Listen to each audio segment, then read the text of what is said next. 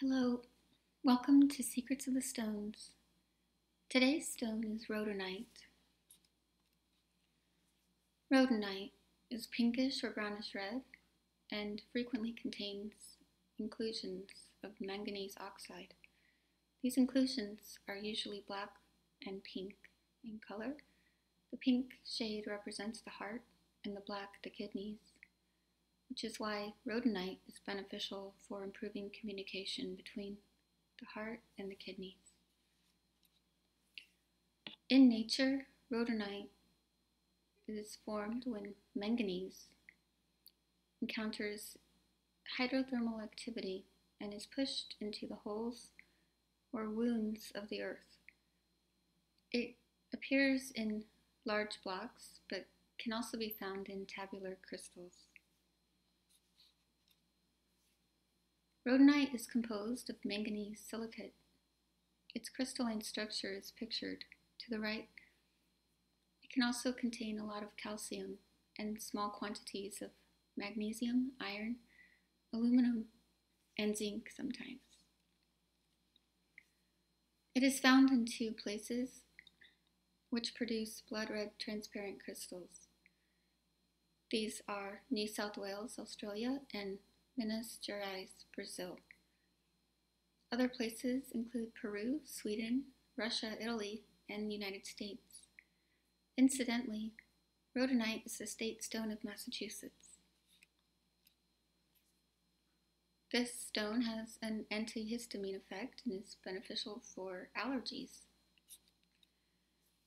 It is very moving and nourishing to the life force energy of the body, the chi. While it's forming in the earth, it covers and seals the holes or wounds of the earth. This is why the ancient Daoist practitioners believed it could help heal non-healing wounds and mend bones. This stone also has an energetic affinity for the Z-cleft points, which are acupuncture points used in emergency situations. Some points stop bleeding, others stop acute cough or acute stomach pain.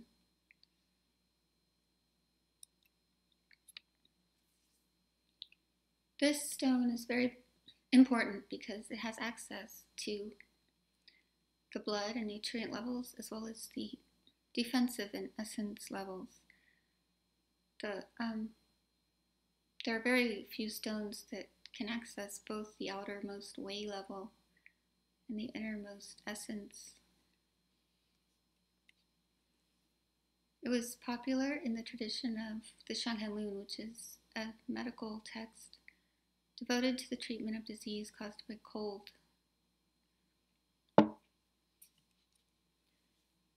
And it was prized for its ability to enhance the chi, strengthen it, and prevent pathogens caused by wind and cold weather from penetrating into the body. So how can it be used? According to ancient practitioners, well, apparently rhodonite has a triclinic crystal structure and an affinity for the temperament yang fire, which is associated with the Triple Energizer and the small intestine meridians. Here are some examples of this type and how they might behave, how they might process information.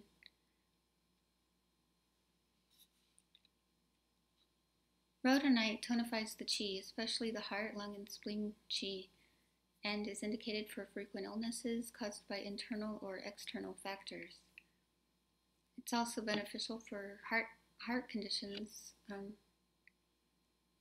with symptoms that include shortness of breath after climbing a flight of stairs or extreme lethargy after exertion. It is useful for treating chronic allergies and hives, especially when elicited by stress, bronchitis, and vulnerability of the nervous system. It is good for calming the digestion in general, and is helpful for diarrhea and abdominal distension. Because it regulates the outermost defensive Wei Qi, it protects against external pathogens, and it is beneficial for either an underactive or an overactive response to pathogens such as recurring colds or allergies. It moves the qi in the body, and this helps clear heat. It can help address signs of menopause, as well as some chronic inflammatory conditions that affect the nerves, such as spasms, tremors, ringing in the ears, twitching of the eyes, or stuttering. Raynaud's syndrome is frequently combined with cold hands, and this stone is beneficial for alleviating those cold hands, neuropathy, or loss of sensation in the limbs. It has the ability to break up stagnant blood and can help treat bruises or blood clots. Rhodonite also nourishes the qi of the heart, which gives us the ability to calm ourselves, calm our spirit. And it is beneficial for treating anxiety, trauma, fear, and phobias. This stone also helps regenerate tissue and is helpful for healing broken bones, scarring of the bones, surgical scars, burns, accumulations, and the side effects of radiation. It is beneficial for softening areas of hardness in the arteries or joints, and it also helps soften rigid attitudes. This stone is beneficial for people who lack emotional or physical warmth and can be used during times when the heart is being challenged by difficulties. It brings awareness to the nature of these challenges and helps bring acceptance or resolution. It is beneficial for cultivating relationships. You can place a sculpture of rhodonite in the south corner of the home to help cultivate unconditional love. In the Qing dynasty, it was used to attract the lesson of what it means to be in love with no conditions, and it was also used to help people gain an understanding of the elusive nature of love itself. There are some practical applications, so let's get into them. You can rub a rhodonite stone directly onto your wounds or injuries to promote regeneration of tissue. After radiation, you can place the rhodonite crystal over the areas that have been treated. You can also hold a sphere in the hands to help with cold hands caused by Raynaud's syndrome or the tremors or shaking that might occur with multiple sclerosis. As mentioned previously, rhodonite has an affinity for the Z-clef points. You can use the stone or rub it or massage or tape it with surgical tape to these specific points to treat acute conditions and emergencies. So the Z-clef point of the lung is 2 hands widths above the inner crease of the wrist, in line with the thumb. And this is good for treating swelling of the throat. The Z-clef point of the large intestine is 1 hand's width above the crease of the wrist on the forearm, also in line with the thumb. And this point treats vomiting. You can place rhodonite in the depression 2 thumbs widths above the lateral edge of the kneecap. This is the Z-clef point of the stomach meridian, and this point helps treat knee pain. The Z-clef point of the spleen meridian is on the inner side of the lower leg, in the depression 1 hand's width below the depression at the base of the inner knee, in line with the highest point of the inner ankle bone, and it is the Z-clef point of the spleen. This point is beneficial for managing painful menstruation. The Z-clef point of the heart is known as heart 6 and is beneficial for treating palpitations. It is located on the little finger side of the inner wrist, in the depression 2 fingers width above the crease of the wrist.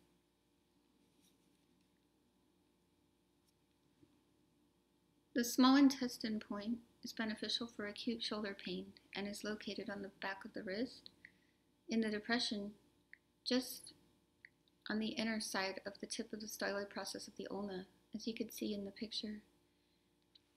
This is called the medial side.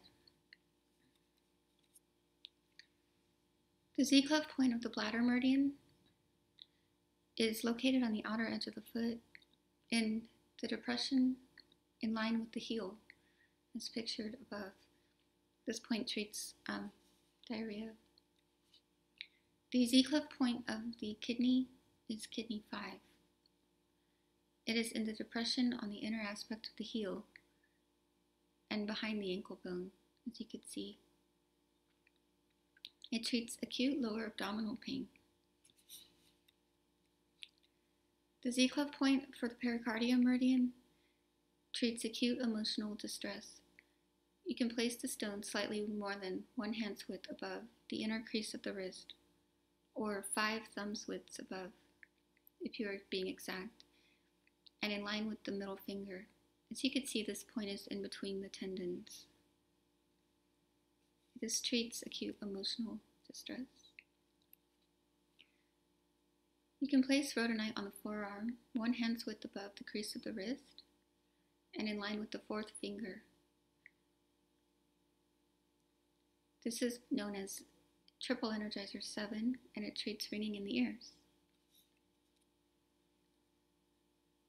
The gallbladder point treats painful skin conditions, and it's located in the groove between the fibula and the tibula on the side of the lower leg, almost halfway between the highest point of the outer ankle bone and the crease behind the knee. The Z-clef point for the liver is called liver 6, and it treats excessive uterine bleeding. You can place the stone behind the shin bone on the inner aspect of the lower leg, almost halfway between the highest point of the medial malleolus, pictured above, and the crease of the back of the knee. The liver channel helps women issues with the menstruation commonly, and also the spleen. You can place rhodonite on the top of the hand in the web between the thumb and the forefinger. This is called large intestine 4. And you can place it between the second toes on the top of the foot. This point is known as liver 3. This combination treats jet lag. It also helps alleviate headaches caused by liver yang rising to the head, and it helps people adjust to new or foreign environments.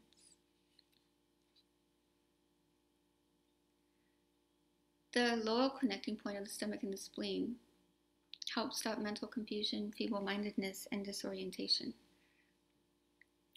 The stomach point is located on the outer edge of the lower leg, halfway between the highest point of the outer ankle bone and the crease of the back of the knee, and 2 fingers width lateral to the shin bone, as you can see above. The point for the spleen, known as spleen 4, is located by sliding the finger along the edge of the big toe, starting in the area where a bunion might form. You slide your finger until it reaches the first metatarsal bone, as you can see in the diagram below. You can treat allergies with rhodonite by rubbing the stone on a group of points known as the Hussey points. They are mostly located behind or below the knee. This will help release the allergens from the system and help break up tension that has accumulated in the shoulders and the neck. After massaging these points, you can massage the area between the thumb and the forefinger, or large intestine 4, as we discussed previously, to break up sinus congestion. It should be noted that large intestine 4 can be found when you make a fist and you can feel the top of the muscle bulge at the highest point of the bulge. That point will usually be tender if there is indeed a headache. Rhodonite clears heat, while aquamarine generates fluids. When combined, these two stones can help treat Sjogren's syndrome and conditions where the body's fluids are deficient and there is a lot of dryness. Both stones have antihistamine properties. So this stone can be combined with aquamarine, which is a type of beryl, for allergies. You can wear an amulet of rhodonite with the stone touching the center of the chest on a point called Ren 17. This point is halfway between the two nipples and in the center of the sternum. This point can also address the functions and uses mentioned in this video. When taken over a long period of time, rhodonite elixir is said to be beneficial for treating autoimmune conditions. It can be cleansed in running water and allowed to dry in the sun. And here are some pictures of rhodonite.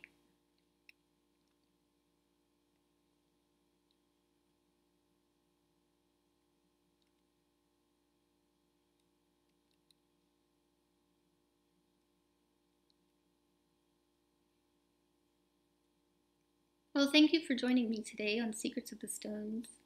I hope you're having a beautiful weekend and a happy Easter Sunday to all, whether you celebrate the equinox or another holiday. Happy spring, and I'll see you next time.